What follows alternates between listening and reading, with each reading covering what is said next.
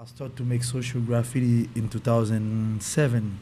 And back then I used to work for NGO, and then our work is to go on the ghetto and then to put a mentally support for the people and tell them that you have to keep your mind straight and be positive, yeah, in your life.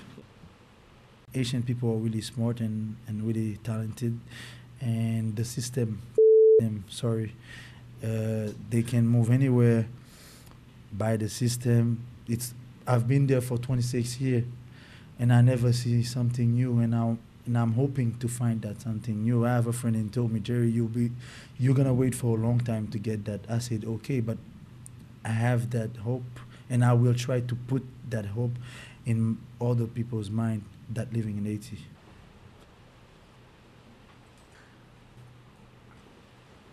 And I never like to choose politics to make graffiti, like to go over someone and say, you know what, I don't like you, and I have to spray paint your name and tell wrong things about you on the street.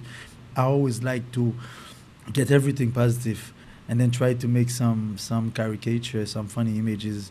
You know, in Haiti we don't have electricity all around, but once you go outside, you will see something. Once you're stuck on the traffic, you will see something, and maybe that something will like inspire you and then try to create some new things to get the change.